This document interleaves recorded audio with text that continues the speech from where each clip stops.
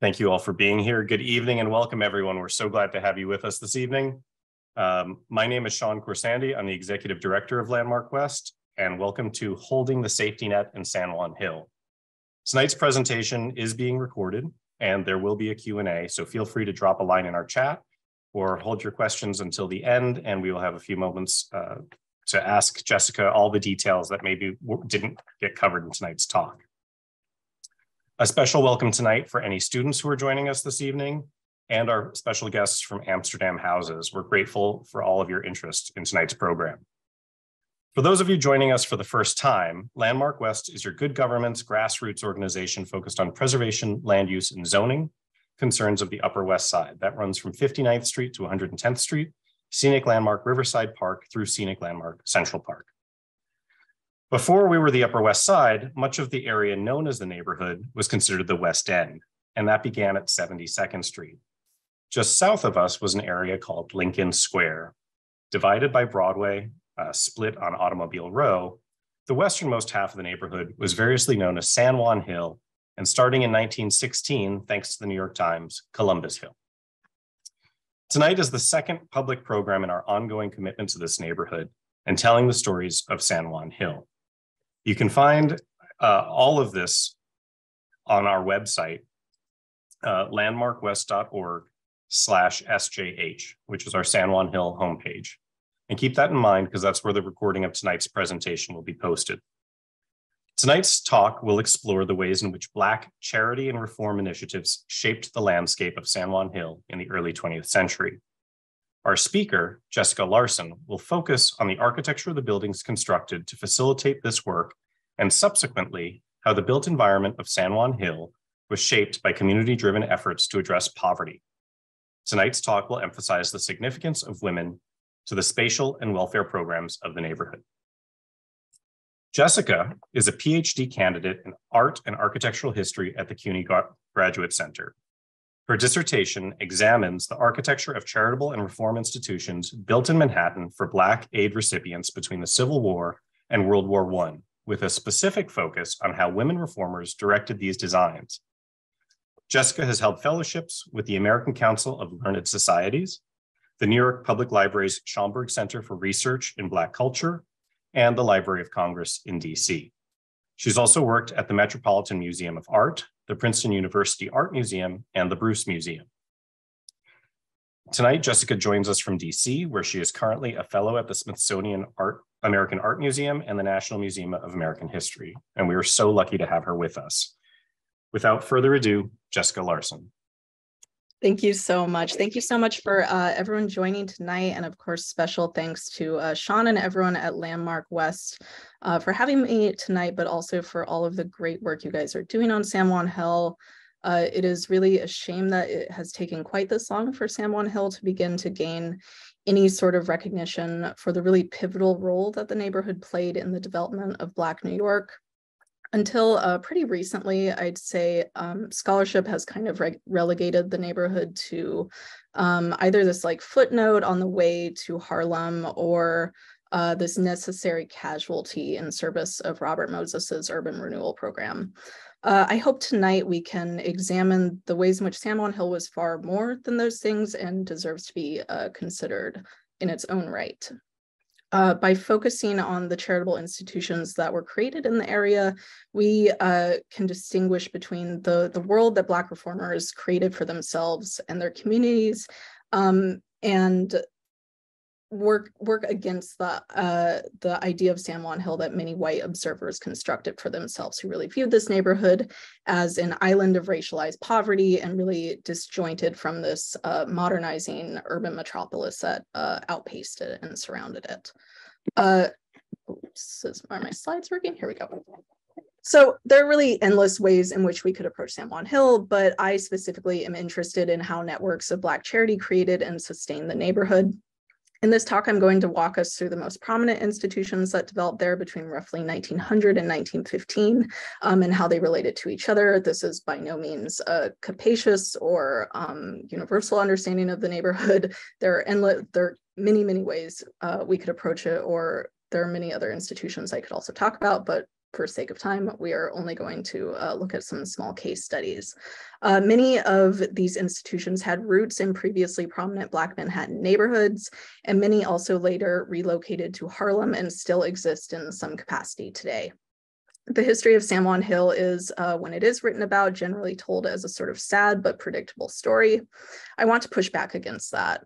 Closely examining these efforts for racial uplift through practices of benevolence makes it possible for us to grasp the tremendous consequences of state and municipal authority on the built environments of the poor, but it also illuminates for us how the actions of ordinary people in the past motivated the construction of a more just and compassionate world.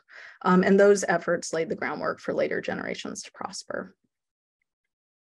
I want to start with some background on Black life in Manhattan in the 19th century, because I don't think you can really look at San Juan Hill without also keeping in mind the precedents that led to it.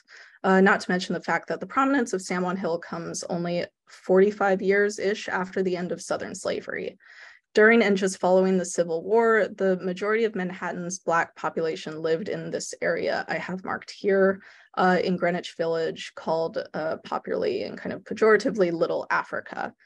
Many of these residents had lived in New York since before the state officially outlawed slavery in 1827, but after the Civil War, the population's numbers swelled through migration of formerly enslaved people moving north.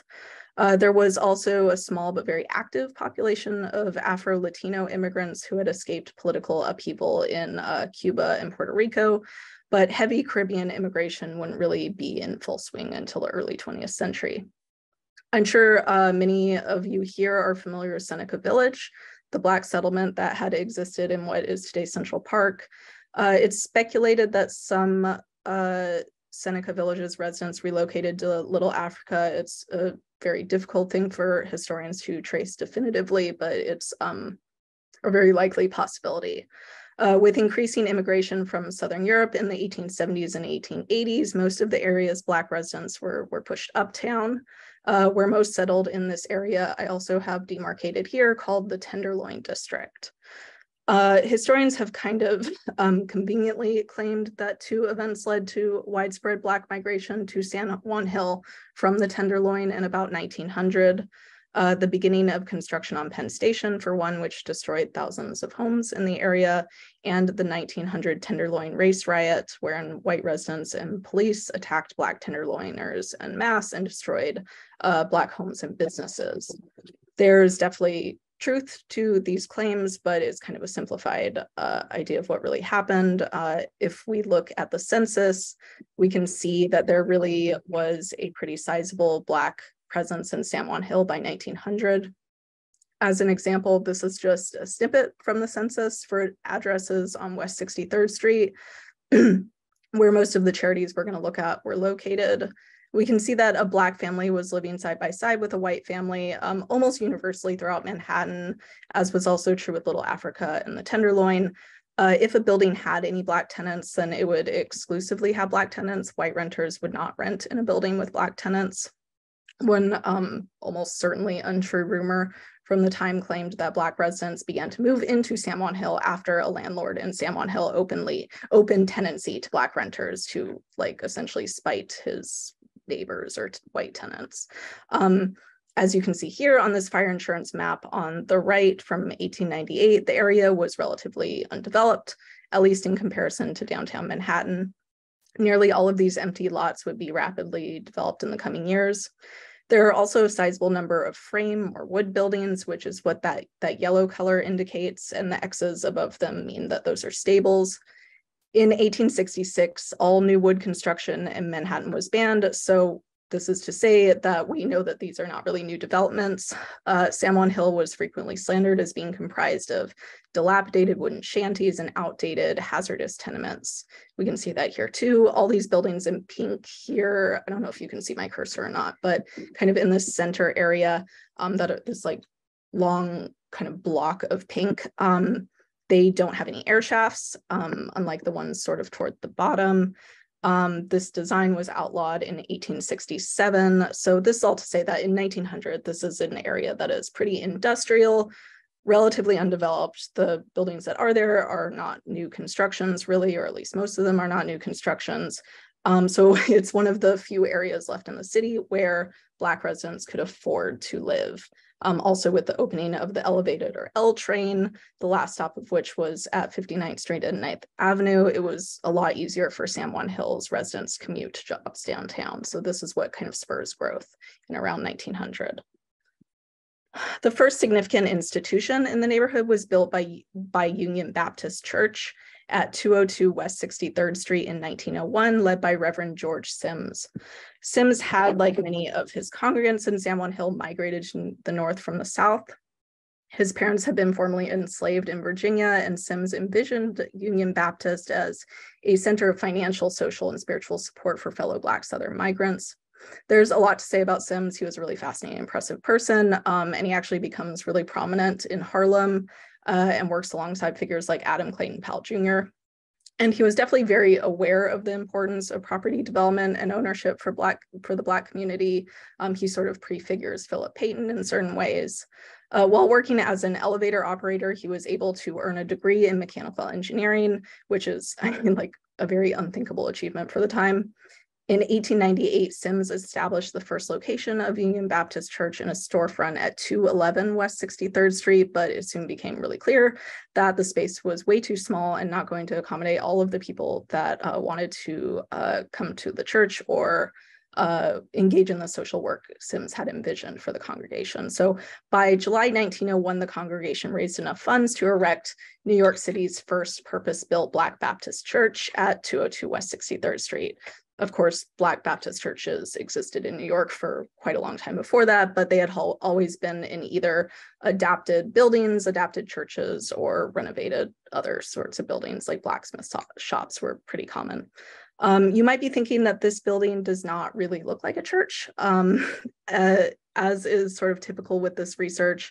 There isn't a lot of clear documentation to explain exactly why the design is the way it is. There aren't a huge number of written records that articulate these ideas, and no floor plans survive, of course. But I think a good guess is that one, Sims and the congregation were shrewd enough to know that this needed to function very differently than a typical church and thus needed a very different type of design. And two, from the start, Sims was very ambitious in terms of Union Baptist building program. He eventually actually creates a real estate firm wherein congregants could purchase a stake in a real estate company that he ran. And I think early on, he had his sights set on ultimately constructing a much more traditional church once funds were raised. So he had a vision from the start, and that's exactly what happened.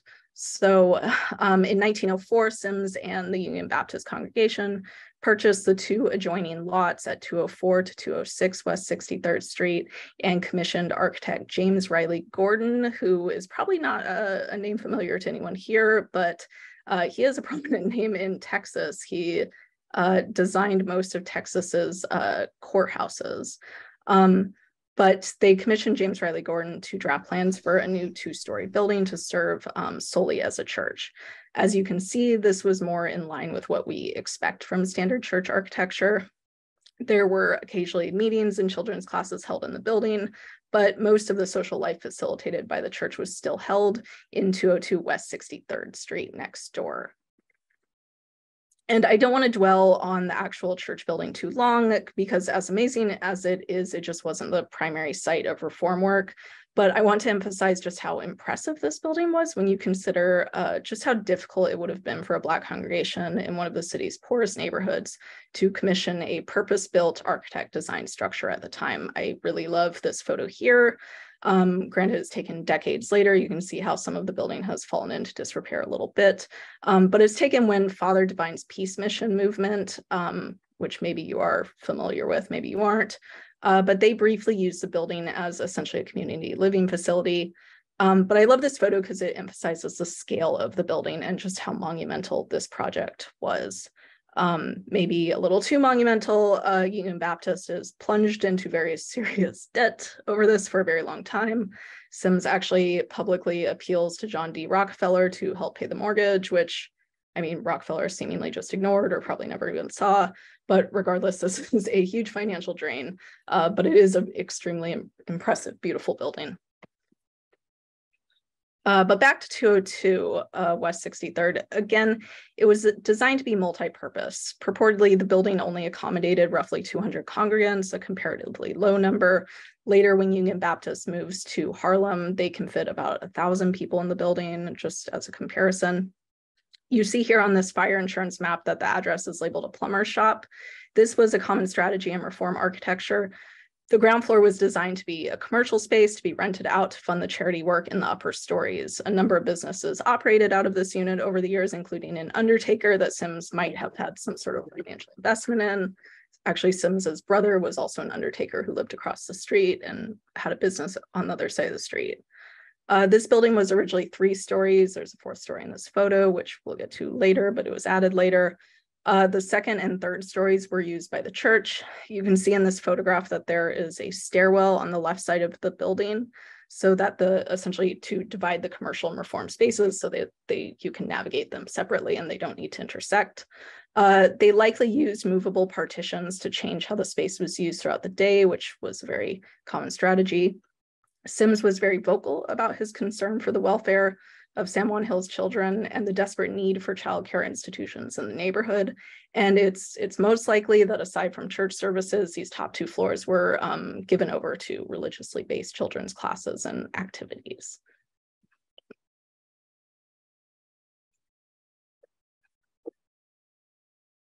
So the standard practice would have been for Sims's wife to head this branch, kind of the social service sector, as was the arrangement at similar San Juan Hill institutional churches. Sims was married twice, first to a woman named Mary E. Davis. Like the vast majority of records that still exist on details of women's involvement in public life in the 19th and 20th century or early 20th centuries, Mary's contributions are really only hinted at, but publications like the New York Age and Colored American Magazine noted that she was instrumental in the charitable side of Union Baptist. Tellingly, Mary died in 1908, which I'll mention it later, but this coincides with a huge management transition for the services of the building, and I don't think this is a coincidence. I am guessing that once Mary died, there was a dearth in leadership and things needed to be altered. Sims quickly, kind of too quickly, married again after her death to a fellow Virginian named Louise Russell, and Louise then did take over the charitable side of the church. After the main church building next door at 204 West 63rd Street opened in 1904, the building at 202 West 63rd wasn't required for religious services and could be given over more fully to the church's mission of social work, particularly with children. At this point, San Juan Hill was rapidly developing, and even the city's white elite had turned their attention to conditions in the neighborhood, which were becoming notorious, but also wildly distorted and simplified and exaggerated. These are examples of particularly vile caricatures of Black residents of San Juan Hill that were published in the newspaper The Sun, which really just maligned residents as gamblers and sex workers. And just to take a second to compare how Black women were caricatured versus a more realistic depiction, this contemporaneous photo here on the right, which I think is like very strikingly similar formally to this, I mean, albeit the quality is terrible, and I hope you can like kind of make out what is going on. But this caricature on the left, they are formally very similar, but they tell very different stories. I think these women in the photo are probably working poor. They probably maybe lower middle class, but they are very composed, they're very dignified, and they're adhering to standards of conventional respectability. That was probably very ubiquitous at the time. Granted, this photo was taken in the Tenderloin district on West 30th Street, not San Juan Hill, but the point remains the same. This is an image of what life might have actually looked like versus this very horrible racist caricature. But this caricature is the sort of thing that white New Yorkers are seeing because so many of them are not really venturing into these Black neighborhoods. In 1905, it was announced that San Juan Hill would soon be home to a new comparatively massive low-income housing project called Phipps Houses No. 2. This project was planned as a model tenement. In many ways, model tenements prefigured public housing, but they were privately funded projects, generally financed by partnerships between housing corporations and philanthropists. These were not completely benevolent endeavors. The idea was that they would provide quality, slightly below market rate housing that still turned some sort of modest profit for shareholders. Also, to paraphrase one reformer, the point was to treat charity like a business. Implicit too was the idea that the middle class and wealthy white funders and managers could in some way shape how the poor lived. Since the 1890s, model tenements, primarily for white immigrants, were built throughout the city. Of course, those excluded Black tenants. This changed, at least for San Juan Hill, in 1901, when the neighborhood received their first model tenement called the Tuskegee at 210 to 218 West 62nd Street, which was exclusively for Black residency. This building was relatively small for a model tenement. It only took up 2 lots, but it included the most modern design innovations and amenities and quickly proved a financial asset to its funders. In 1905, philanthropist and industrialist Henry Phipps Jr., who had made his fortune as Carnegie's business partner, began constructing model tenements too. First, Phipps Houses number 1 on the east side, which was mostly for German immigrants. This was a particularly well-funded and beautiful building with a famous residential architect, Grosvenor Atterbury, attached. Phipps was quickly persuaded to continue these projects, and also in 1905, white reformers Mary White Ovington and John Milholland, who both of them would be central in forming the NAACP a little bit later, they convinced Phipps to build San Juan Hill a second model tenement on West 63rd Street. This new project was much larger than the Tuskegee and covered 8 lots. This new addition was greeted very favorably by San Juan Hill's residents and reformers who, at least according to the city's leading Black newspaper, the New York Age, were particularly approving of the plans to make women's involvement central to the building's management and services. Originally, the structure consisted of 164 apartments with 2-bedroom, 3-bedroom, and 4-bedroom options. In keeping with modern standards, as well as increasingly strict housing legislation, the building was fireproofed and equipped with steam heat, hot water, and private bathrooms. I do want to emphasize, though, that these sort of building projects were not really intended to truly change class or racial structures. They were meant to alleviate the conditions of poverty while not really shaking up the social order. They have historically been criticized, as NYCHA has, for not really being available to the poorest of the poor, but those who are already in some sort of way upwardly mobile. I think this ad, which was placed in the NAACP's magazine, The Crisis, it's really telling. It's a really interesting image. When you read the subheading, it says best places, best families. You assume that that is referring to Phipps Houses number 2 and its residents. But if you keep reading, no, it is not. It is an ad for an employment bureau that was included in the building's ground floor, mostly to fill domestic work positions in white households. So the best places and best families are the white employers and their homes. A lot of white-led reform work was motivated by a desire to maintain a cheap and subservient labor force. Regardless, most prominent among these proposed inclusions was the creation in the building of a space for childcare run by the neighborhood's women. This was a crucial proposal because it was one of the few ways in which San Juan Hill's residents were able to leverage some sort of degree of control over the building's design and use. It also brought the otherwise small, hyper-local efforts of Union Baptist into the larger machine of white reform.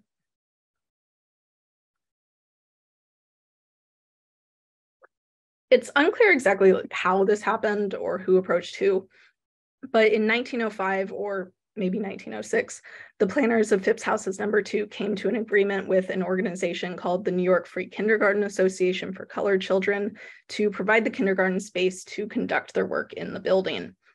The Free Kindergarten was founded in 1895 by Black educator and activist Elizabeth Jennings Graham, who, I mean, I'm sure some people know who that is, but she is more famous for her legal battles against segregation in the 1890s.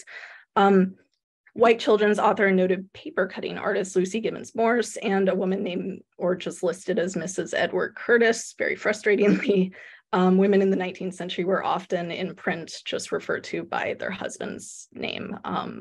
So it can be very hard to track them down. So I don't know her real first name, but in a Mrs. Edward Curtis.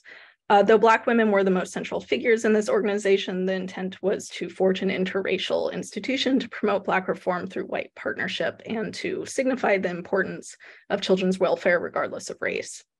They were soon joined by a cadre of women reformers. Some were white, but mostly were Black, including poet H. Cordelia Ray, educator and suffragist, and the wife of Henry Highland Garnet, Sarah J. Garnet, and Black educator Joan Imogen Howard.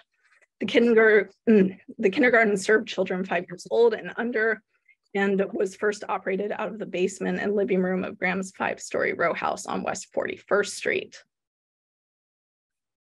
Free kindergartens and kind of kindergartens in general were some of the most revolutionary and widespread contributions of reform work in the progressive era for a lot of reasons. Firstly, they were indicative of larger ideas about the value of childhood as this unique and discrete stage of life that was precious and deserved to be treated as such. Importantly, kindergartens as well as day nurseries were also a response to the increasing prevalence of women working outside the home.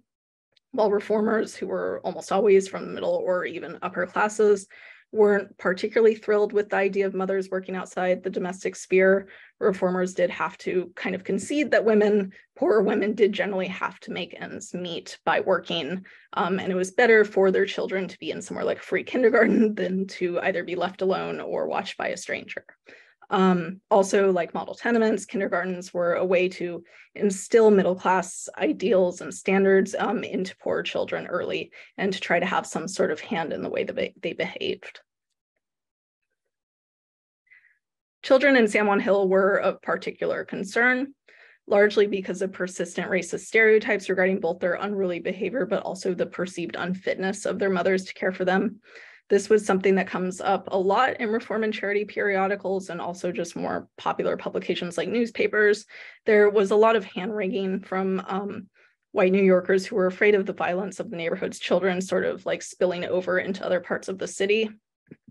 This is a drawing by the famous ash can artist George Bellows of Black children engaged in a tin can battle in San Juan Hill. You can see that in the background, the adults are just sort of watching, not intervening.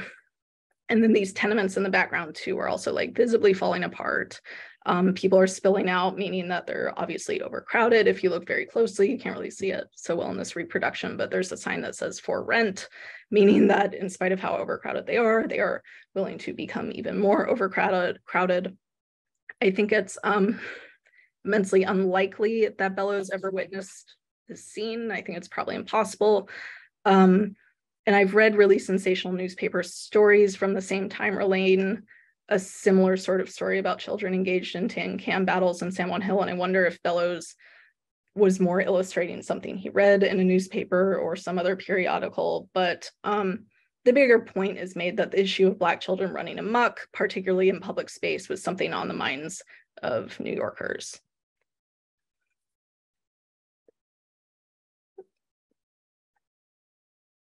By 1899, Graham's home couldn't accommodate the large numbers of applicants who wanted to place their children in the free kindergarten.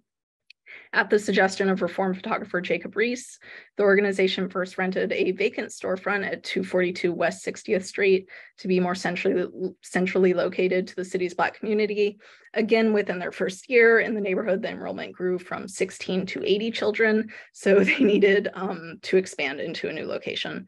Though the plan was to move into the basement space and potentially some of the ground floor rooms of Phipps Houses number 2, the kindergarten needed space in the interim to do their work. So they brokered a deal with Union Baptist to use their spaces at 202 West 63rd until the model tenement was finished.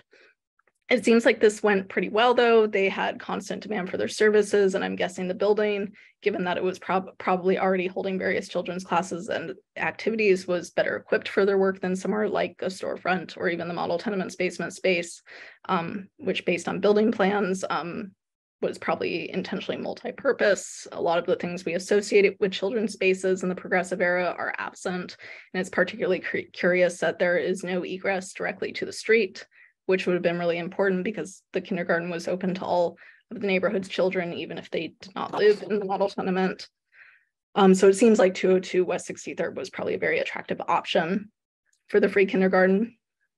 The free kindergarten quickly decided to move their primary operations to 202 West 63rd and make that their base, while still running classes and childcare out of Phipps Houses number 2.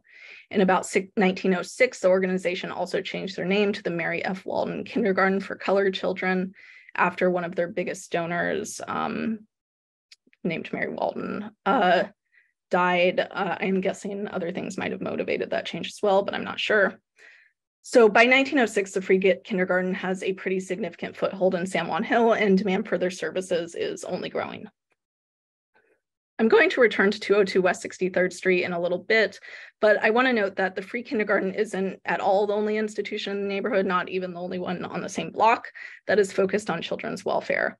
I think the New York Free Kindergarten Association for Colored Children, or the Walton Kindergarten, is particularly interesting and important because it was entirely run by women and most leadership roles went to Black women, but there are other institutions that were doing similar work.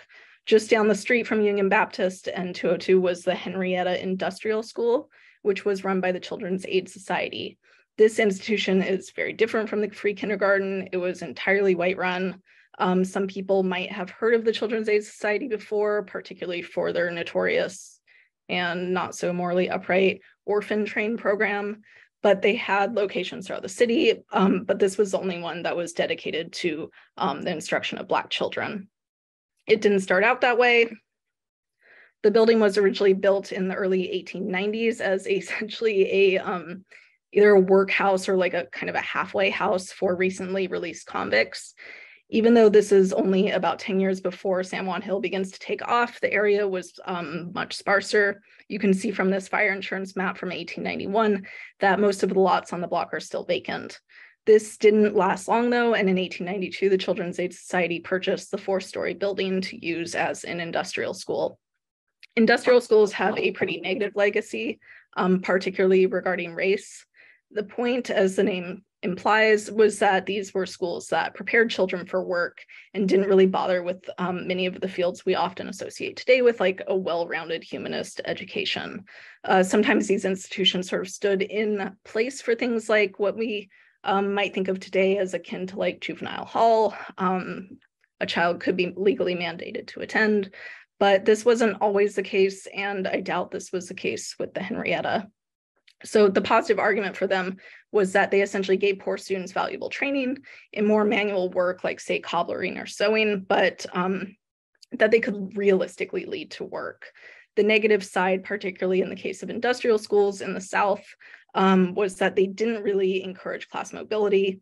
Again, like Phipps Houses number 2's Employment Bureau, they were more interested in producing a manual labor force and enforcing the status quo. I haven't found many specific references to student demographics in the first few years of the industrial school's existence, but I think most students in the 1890s would have been white. What is really curious about the school, though, which impacted the architecture, is that by 1898, it was renovated to accommodate the unusually high number of disabled children that attended. According to the Children's Aid Society's founder, Charles Loring Brace, disability was remarkably high amongst the neighborhood's children. In response, several rooms in the building were reserved for the instruction of disabled children, and new furniture of varying heights and chairs that were able to recline were purchased to make things more comfortable for differently abled students. To the left of the building was a large masonry gate with stable-style doors. These would have opened into something called a horse walk, essentially a passageway that allowed a carriage to be brought from the street to the rear yard. Upon expansion of the school's services to include the teaching and care of disabled children, the Henrietta purchased a wagonette to transport them. This horse-drawn vehicle was equipped with a glass cover to protect against winter weather, and it would essentially go around the neighborhood and pick up children in the morning and then drop them off in the evening. This also brought the school's women reformers into the homes of these children because usually or often they would have to carry them up and down stairs. This led to like a little bit of a glimpse into the children's homes, and that shaped how reformers understood how environmental factors shaped children's behavior. By the first few years of the 20th century, the student body was almost entirely comprised of Black students. It was nominally exclusively for Black children, but I do think there were a few white children too. A central entrance can be seen on photographs of the exterior, which would have welcomed visitors into an area for reception, where children would be processed and other administrative work done. However, the children, whether disabled or able-bodied, would have likely been filtered through the side entrance, keeping them out of sight from administrative functions of the school. Upon entering the building, children were likely then led down into the basement level, where they would find washing and toilet facilities. This is also true with how San Juan Hill Phipps House number 2 would have brought children in too. After coming in from the dirty streets of San Juan Hill, the children were required to wash up before navigating the other areas of the building. In the basement, there was probably also a playroom, as well as a space for laundry, cooking, and a dining area. Sounds weird to us today, but in the 19th century and early 20th century, it was common to have dining areas located in the basements of institutions and even sometimes in houses. The curriculum of industrial schools was deeply gendered. Girls learned skills that would prepare them for domestic service, while boys learned manual trades. So girls likely also learned a lot in the basement and were instructed in the kitchen and dining areas. This is where they would have learned the basic skills that they would later use to either care for their family, or particularly in the case of Black girls and women who primarily worked in domestic employment, serve middle-class white families. What white reformers for places like the Henrietta hoped was that their instruction would condition young girls early for work in serving trades. For this purpose, too, the Henrietta included something called a model flat, which is what is in this upper right corner here. It's essentially an aspirational mock of an apartment where girls would practice cleaning and tidying prototypical middle-class furniture. Photographs from the Henrietta, such as this one, is kind of unsettling, show this white woman kind of observing and watching as her students learn how to do these sort of tasks. Similarly, boys would learn skills that prepared them for future trades, such as cobblering and carpentry. This was all likely located in the upper stories, a standard practice of utilizing the primary and most well-lit and ventilated areas of building for men's purposes, and relegating women's work to the basement, where they could also oversee children. Photographs show the boys seeming to enjoy their time at the Henrietta far more than the girls. Photos show young boys gleefully learning riflery and matching uniforms and practicing music in a marching band as well. The building included a boys' club with more recreational activities such as a pool table. Thelonious Monk, who grew up in Phipps House's number 2, later recounted policing young children during pool games at the Henrietta, where his mother worked as a cook. This sort of sociability was encouraged far more in young boys who were expected to enter public life in a way that young girls just weren't. Even though the white women who ran the day-to-day operations of the Henrietta definitely did not anticipate that young Black boys would eventually become prominent fixtures in New York society circles, there was still this expectation that such activities would reinforce the natural place of women in the home and men in more public-facing roles. So this sort of school, regardless of the assessments that historians have made about industrial schools, would have been attractive for a number of reasons for parents in the neighborhood. Public schools in New York State had actually been pretty integrated since about the mid-19th century, or at least in a technical sense, they were integrated. But in 1900, state legislation was passed that really codified that. So a lot of children in San Juan Hill would have been attending public schools in the area alongside white children. The closest elementary school for most of them would have been PS 141 at West 58th and Amsterdam Ave. This is where Thelonious Monk attended. And I actually think Benny Carter, the musician, might have gone there too. This was also dicey though, and Monk wrote about this later, but to just walk the few blocks children would need to traverse to go from West 63rd to PS 141, they needed to cross over Amsterdam Avenue, which was understood as the sort of dividing line between the Black and white communities. Black children were regularly attacked by white children once they did this. This was not an insignificant factor. This was a real worry for Black mothers, and many voiced that they didn't send their children to school specifically because of this threat. So while the prospect of sending their children to the Henrietta probably engendered its own sort of worries, it might have been considered a safer option than sending your child to PS 141. And at least somewhere like the Henrietta might lead to steady employment. And this issue of Amsterdam Ave acting as this color line in Du Bois's term, dividing the Black community of San Juan Hill and the whites, mostly Irish, just slightly to the east, proved a particularly vexing problem for one of the area's other most prominent reform institutions, St. Cyprian's Episcopal Church and Parish House. This was sited just to the east of Amsterdam Ave on West 63rd. And this was noted also as a particularly difficult trek for those who wanted to attend religious services, who maybe lived in somewhere like Phipps Houses number 2, and had to cross Amsterdam Ave just 1 block away to get there. The congregation, though, really just tried to position themselves as part of an interracial dialogue and tried to lessen the animosity between Blacks and whites in the neighborhood. They publicized that they were open to the area's Irish and German too. I doubt that many attended, but the point was made that they were at least accepting of the possibility of Irish and German attendees. So St. Cyprian's was originally founded at 175 to 177 West 63rd Street in 1905 in response to the neighborhood's growing West Indian population, which was heavily Episcopalian. Like Union Baptist, St. Cyprian's first built a structure to house social work prior to building an actual purpose-built chapel. However, unlike Union Baptist, St. Cyprian's was never really able to construct a separate church for worship.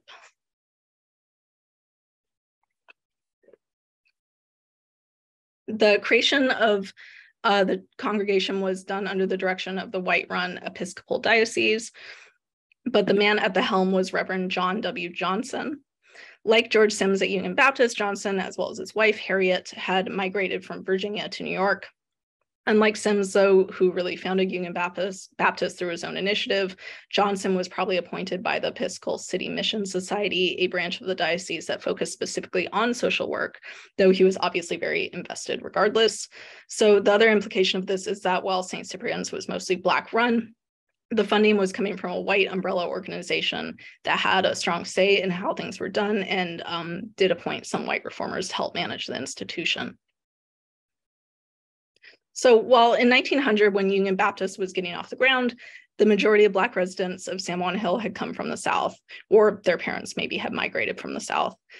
Between about 1905 and 1910, this has completely changed, and the composition of the neighborhood was also changing how Black New Yorkers viewed each other and how whites were viewing the neighborhood. As an example, this is the cover of a dime store detective novel from 1910 called The Brady's and the Voodoo Queen, which follows the 2 titular white detectives called the Brady's. They're a son and his father, I think, who are enlisted to hunt down a Haitian voodoo practitioner in San Juan Hill who has kidnapped a white infant for sacrifice. Something particularly interesting, if you read the whole text, which I don't really recommend, it's really racist and not very good, is how the built environment factors in. The Voodoo Queen and her aides are able to essentially elude capture through the navigation of this crumbling labyrinthine tenement world that is entirely foreign to the white detectives who have no idea how to navigate it. The cover illustration shows the interior of a dilapidated row house or tenement. The Voodoo Queen has a snake wrapped around her neck and she's raving as these heroic white detectives easily fend off their attackers. It's all very racist and racially charged. Even the costumes are obviously drawn from minstrelsy. Though the pulp novel was obviously sensational, its content pointed to real anxieties over West Indian immigration, as well as a perception of San Juan Hill as this malignant force in Manhattan's otherwise ordered landscape. To outsiders, these immigrants were often conceived of as anti-Christian, unchristian, inclined towards fanaticism, and not to be trusted with the welfare of children. For St. Cyprian's, addressing these unwarranted critiques aligned with the church's institutional mission. Also, St. Cyprian's was explicit that they wanted to reinforce shared struggles between West Indian immigrants and Southern Black migrants who did not need to view each other as impediments to forming a coherent Black American identity. The social work at St. Cyprian's was first established in 2 renovated row houses. Based on evidence from fire insurance maps, these row houses were old law, meaning built prior to 1879 in design, and 3 stories with a basement, with the party wall between them either partly or fully torn down. Very few contemporary references exist to indicate exactly what services were offered in these 2 row houses in 1905, but it seems to have been primarily children's and mothers' activities, wherein members created crafts like drawings, needlepoint, and doll making to be sold at fundraisers. There were also children's musical recitals. The City Mission Society also purchased the 3 row houses directly to the east. Based on details included in fire insurance maps, these 3 row houses were probably by the same design, built by the same developer. However, none of St. Cyprian's social work is listed as actually operating out of these 3 row houses, and records indicate that the City Mission Society probably rented them out for revenue. According to the 1905 New York State Census, Johnson and his family actually lived at one of them, 177 West 63rd, which was not unusual. And white families are all listed as residing in the other 4 row houses. So based on the size of the families, they probably did not occupy the entirety of the structures, but perhaps just rented 1 or 2 floors in each building, and the other floors might have been used for social work. An advertisement for the rental of 169 West 63rd lists the building as including 10 rooms and 1 bath, which is kind of large. For the building at 175 West 63rd Street, it seems as though the building was partially used by St. Cyprian's, while a white family rented a portion of the building, probably the upper stories. So an organization like St. Cyprian's is being very shrewd about the way they are managing their money, and they are not the only Black institution that is doing making these sort of financial arrangements.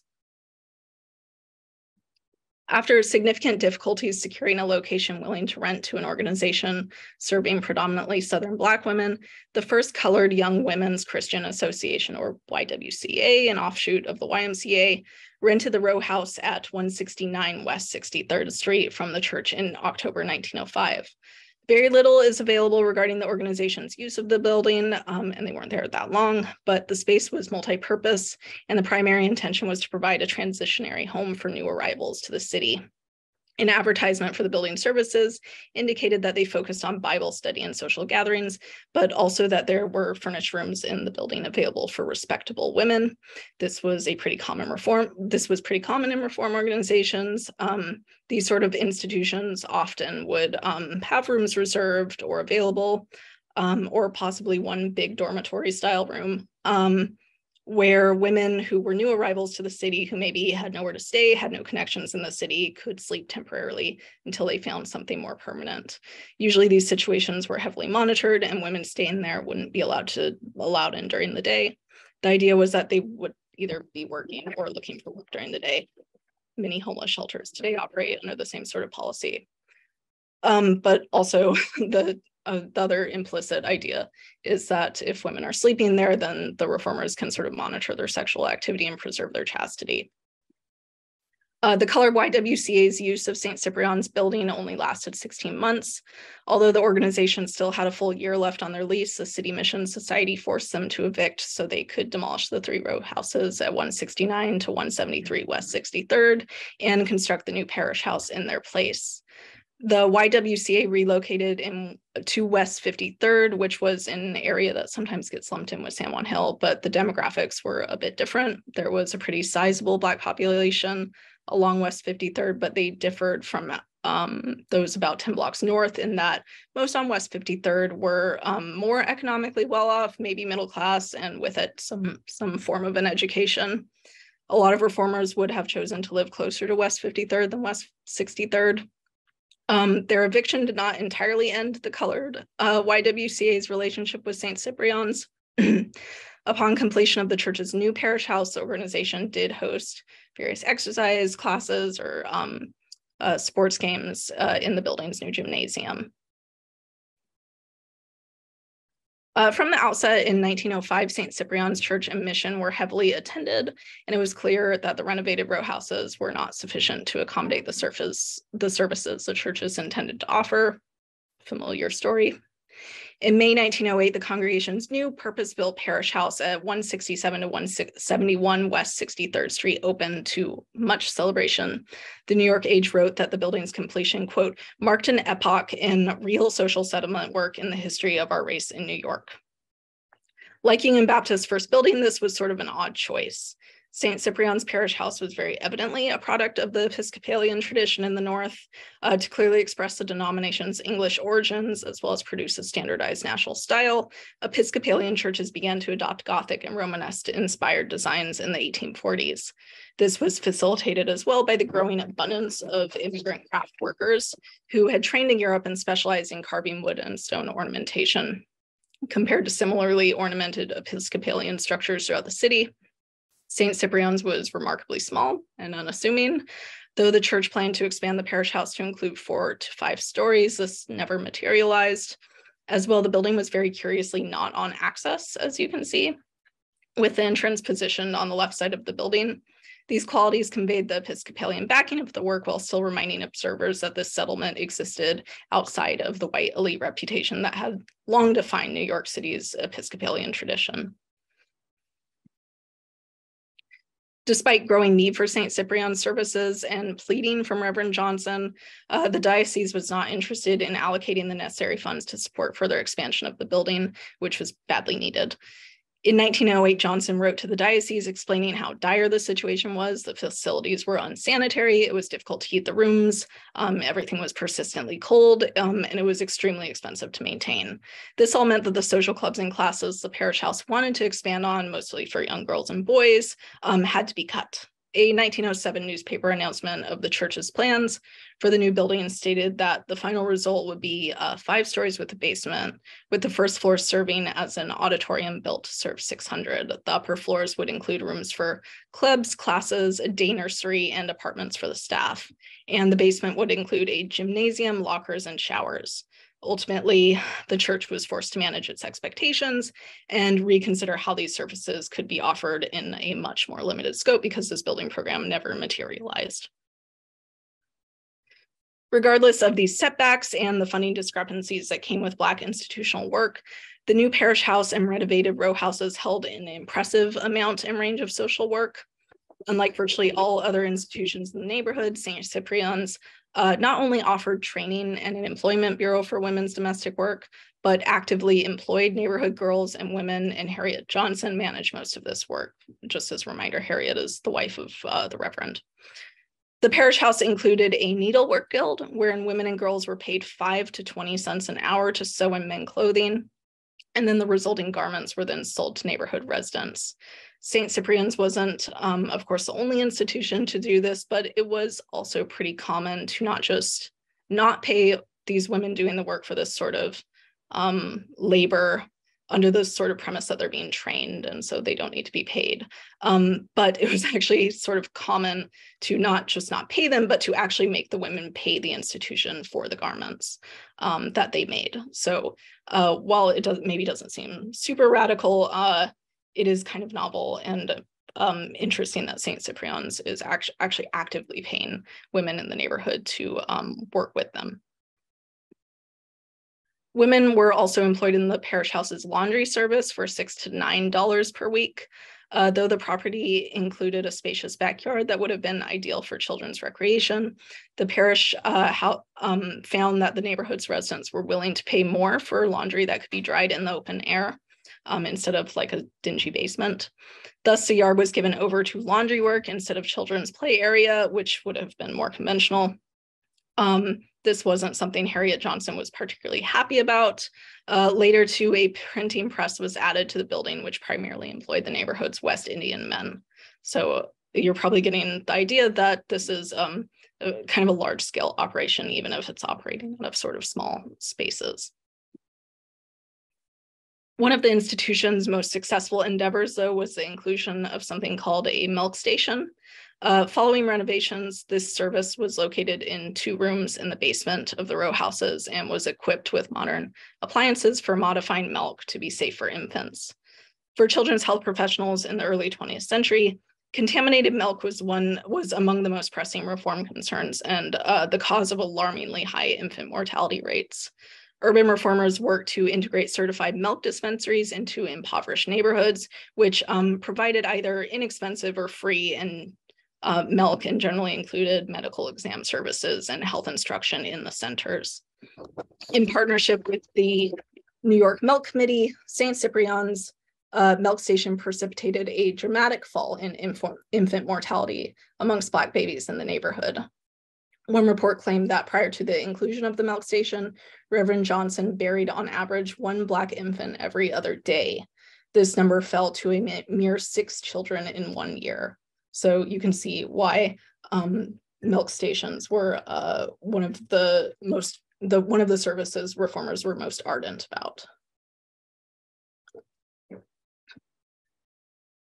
Exterior photographs show how the row houses were adapted to facilitate easier access to the basement services. The 3 stoops were shorn off so that access led directly down into the basement, and the entrance to the far right row house was enlarged. The first story's doorways were also converted into large windows. The milk station served about 70 babies per day, with each bottle containing roughly 10 feedings. Remarkably, the doctors and nurses seem to have mostly been Black. The primary doctor for the babies clinic was a man named E.P. Roberts, who lived in the more elite Black neighborhood along West 53rd Street. In spite of this, the experience of picking up milk from the dispensary would likely not have been one of the most positive experiences for mothers in the neighborhood.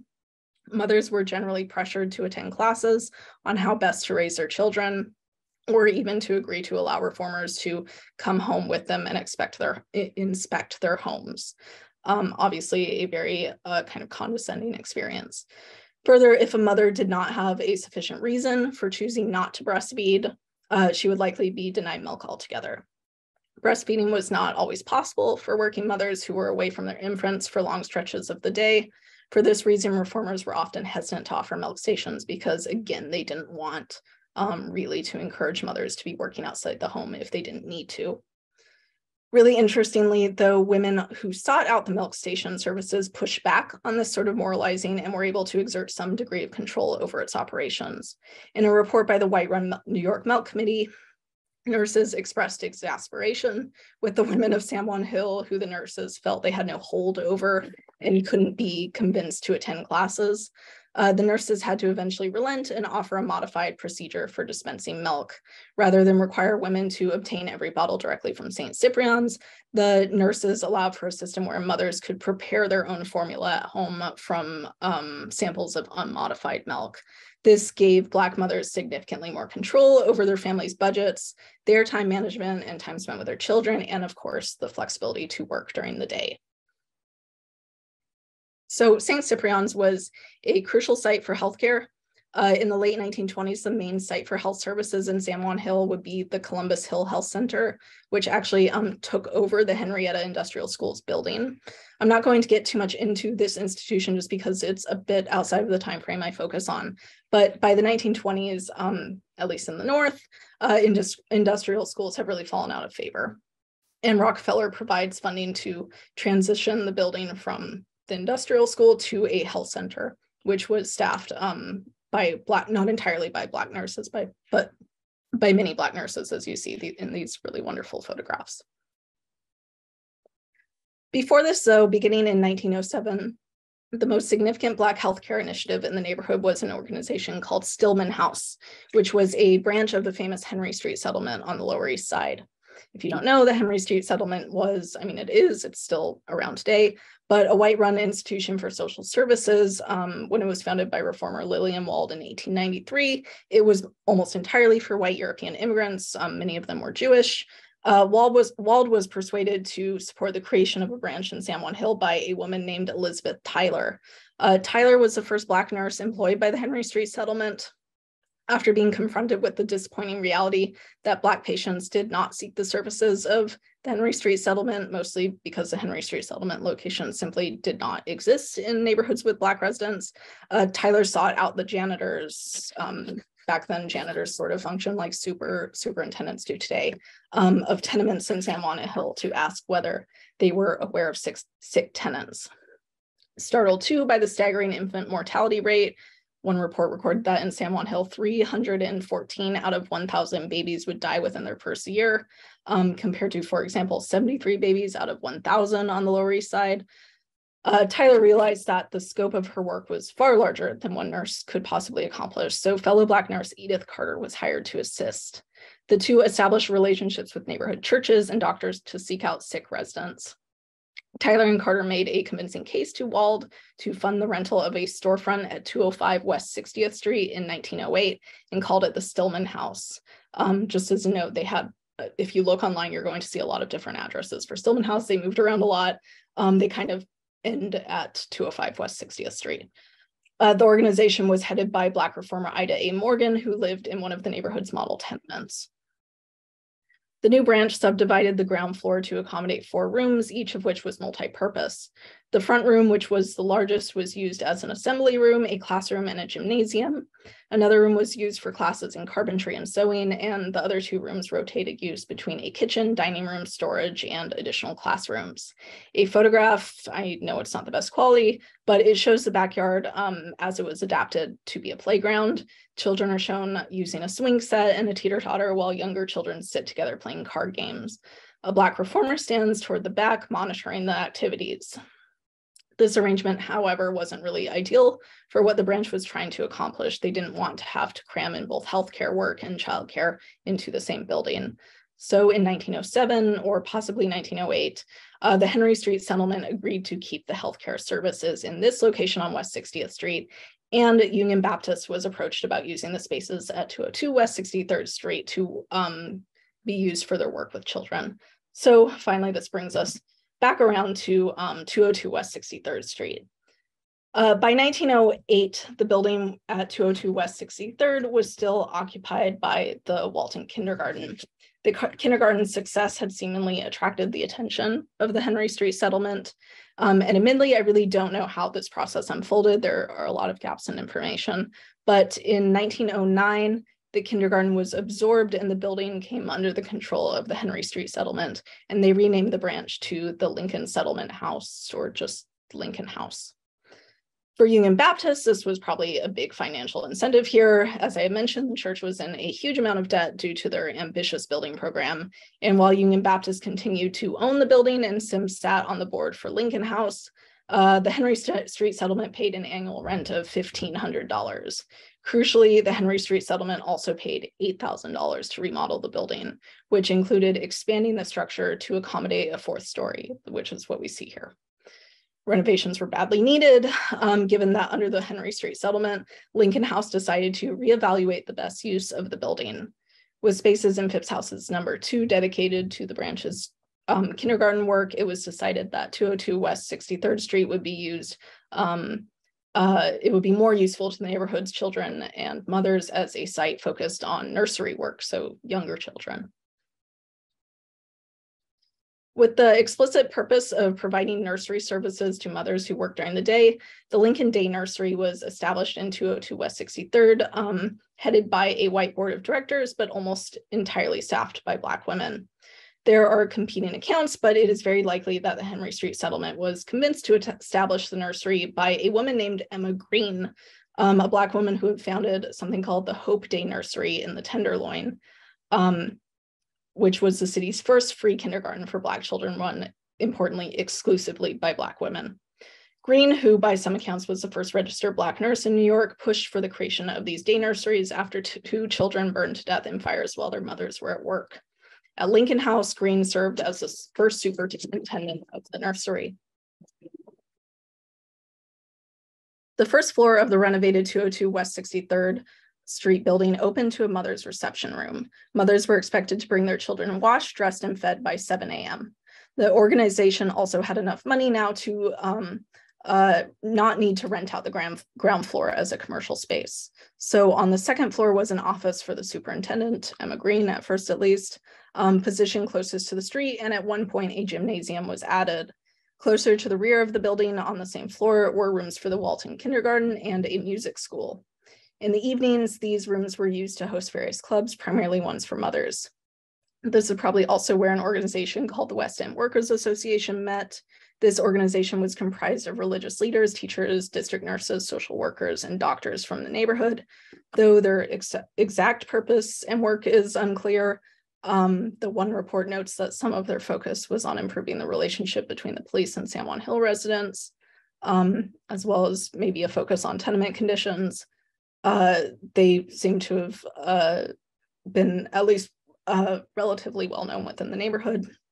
Significantly, the association was headed by both George Sims and St. Cyprian's Reverend Johnson, an arrangement indicative of efforts to link together common causes in the neighborhood, regardless of denomination or the geographic background of those seeking aid. And this is not, of course, the only instance in which Union Baptist and St. Cyprian's partnered. There were actually quite a number of initiatives, activities that the two churches partnered together on. The third floor of 202 West 63rd Street was reserved for the nursery and included a dining room for staff and children. The added fourth floor contained the kitchen, laundry, and bedrooms for several staff members. The rear of the fourth story was also designed to include a small roof garden where the children could play during the warmer months. The care of infants by Lincoln House was a much publicized and significant component of fundraising in the first few years of the organization's consolidation under the Henry Street settlement. Photos were printed in newspapers and Henry Street pamphlets celebrating the annual baby shows held in the building. Despite the apparent demand, the Henry Street settlement chose to discontinue the nursery in 1914. For mothers, the fees charged by Lincoln House were often too exorbitant. The center charged 10 cents a day per child or 25 cents for 3 children from the same family. This was roughly double what was generally charged in white day nurseries. Mothers also voiced hesitancy about using the service. When surveyed, a number of Black mothers cited essentially animosity between themselves, their children, and the nursery's workers, which were tantamount to the financial constraints as reason for not using the nursery. So it's not just financial. There were obviously deep social class and race tensions at work. Though many of the nursery's workers were Black, mothers evidently still felt that the institution's reformers did not incorporate their desires for child rearing or accept the conditions that brought mothers to use the service. In place of the nursery services, the building's rooms were reconfigured to prioritize industrial training for adolescents. It is unclear precisely where in the 12-room building each activity took place. I'm sure things moved around a lot, but classes for girls included housekeeping, sewing, cooking, dancing, and more generally, similarly gender-appropriate classes. Boys were offered a debate club, carpentry, and basketball. An indoor gymnasium was added, which possibly replaced the third floor nursery space. The Henry Street settlement also purchased or rented a tract of land on 218th Street to be used by Lincoln House children to grow vegetables to be eaten by their families in the warmer months. Though the mothers of the neighborhood seem to have still desired a day nursery, albeit one run a bit differently than the Lincoln Day Nursery, San Juan Hill was left with a dearth of operations for infant care in favor of programs that were largely designed as preparation for labor or for girls' domestic life. So by the mid-1910s, there is really a rich charitable landscape in San Juan Hill. And of course, this is a very racially complicated landscape. While usually it's Black reformers doing the real work in these institutions and making the day-to-day decisions, the reality was that these sort of organizations could not sustain themselves without financial support from white funding sources. And in the case of somewhere like 202 West 63rd Street, this ultimately resulted in a huge disjunction between what neighborhood residents wanted versus what reformers felt they needed. Over the next couple of decades, of course, the center of Black life in Manhattan shifts uptown to Harlem, and San Juan Hill gets emptied of a lot of the money that had been going into it. Of the 4 model tenements that eventually get built in the neighborhood, the Tuskegee, the Hampton, and Phipps houses numbers 2 and 3. 3 gets built right behind Phipps houses number 2. The Tuskegee and Hampton were destroyed in the 1930s and replaced with the Amsterdam houses.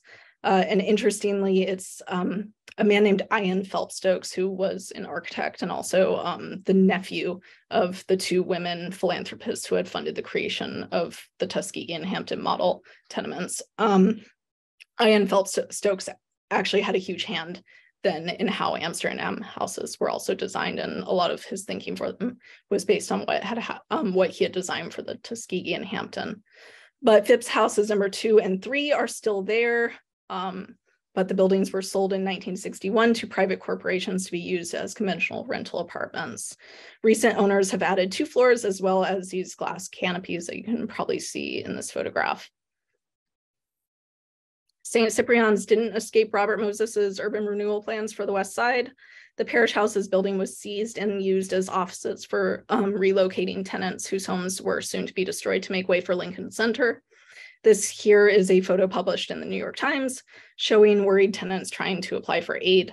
The congregation didn't exactly relocate, but they were absorbed into the Christ and St. Stephen's Episcopal Church about 6 blocks up on West 69th Street. In 1926, Union Baptists followed the migration of Manhattan's Black community and reestablished their congregation in Harlem at 240 to 252 West 145th Street, though the church retained their West 63rd Street properties and continued to offer services in San Juan Hill for a time. Still headed by Sims, the church purchased the Harlem site for $90,000 in state's money. That's about $1.5 million, a little over, on which already existed a theater with 7 adjoining commercial spaces. These buildings were renovated several times over the years to be used as a church. As mentioned earlier, likely around 1937, the West 63rd Street Church was either sold to or rented by Father Divine's Peace Mission. And demolition to make way for Amsterdam houses began in September 1941. The Henry Street settlement opted very abruptly to close Lincoln House in 1922, in spite of its continued success and attendance. Why it closed then is a bit of a mystery, although we can kind of read between the lines. All we really have to go off of is what Henry Street said, which was twofold. Firstly, they cite funding, which is kind of always the obvious answer. But more significantly, they felt that the head worker, a Black woman named Bertie Haynes, who was an immensely successful and accomplished Black social worker, was essentially not towing the line enough. There was a lot of outcry about this. Reverend Sims even tried to intervene and vouch for her. But I think if you read between the lines, it's pretty clear that Haynes and the rest of the at that time, all Black staff were not really falling in line with what Henry Street Settlement envisioned for their work in San Juan Hill. So they essentially just closed down the operation entirely. So I'll wrap up here. I think we more or less know the rest of the story. The Lincoln Center Renewal Project and also the construction of Amsterdam houses destroys nearly all physical remnants of San Juan Hill, but in fairness, the area had begun to decline decades earlier. But it isn't all tragedy. The efforts of the reformers I discussed tonight laid the groundwork for a concerted Black charitable network to develop in Harlem and continue to shape the built environment in ways that foregrounded local community-driven needs. Wow. Thank you so very much, Jessica. I wanted to thank you for sharing all these stories with us and helping to put the heart back into the neighborhood, which has been so abstract for many of us, which is what instigated this project in large part to begin with. So you've painted a great picture and you've given voice to so many things that have been ignored in history. And that's, again, part of our initiative here is to tell these stories and breathe more life back into them. So I thank you.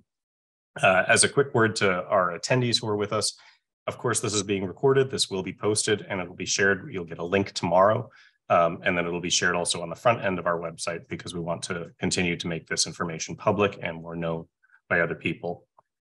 We have a few moments if there's any questions. I did see 1 or 2 in the chat.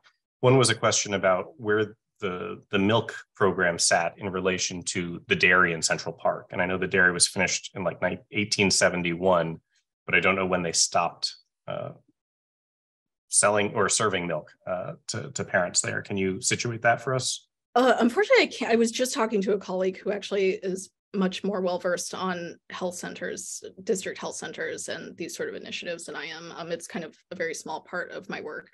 And neither of us knows what happened to the Central Park one.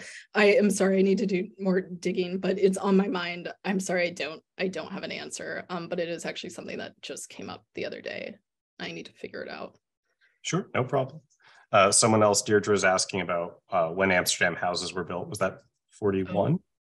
I think it starts in 41, right? Sorry, that's a little bit past my time. I forget I am bad with the dates after about 1915. Too recent. Well, this has been great. If there's any more questions in the chat, I'm sure you're giving everybody a lot of fodder to think about. We'll be able to get in touch with you and we'll be able to either write back to our attendees who have questions or put stuff on the front end of our website. As another word of advisement, we are launching phase 2. of which is expanding the map to many of the areas that were discussed in tonight's presentation west of Amsterdam. That will be launching in mid to later June of this year. We're continuing to add sites to the page. So again, I believe Sarah's just put the link in the chat, landmarkwest.org/SJH. And for those of you looking to fill your social calendar, in about 2 weeks on Tuesday, February 7th, we have The Scandalous Hamiltons, which is the story of Robert Hamilton, who is heir to one of America's most prominent families, and how he got trapped into a marriage with a dirt poor prostitute who had produced a baby plucked from a baby farm. So that story is brought to us by Bill Schaefer, who wrote the book, The Scandalous Hamiltons, a Gilded Age Grifter, a Founding Father's Disgraced Descendant, and the Trial at the Dawn of Tabloid Journalism. So taking a little bit of a turn from tonight, but still something that ties back into New York history. Thank you so much for bringing this alive to us and sharing it with us, Jessica. We greatly appreciate it. Thank you, everyone, for joining. Have a great night. Thank you.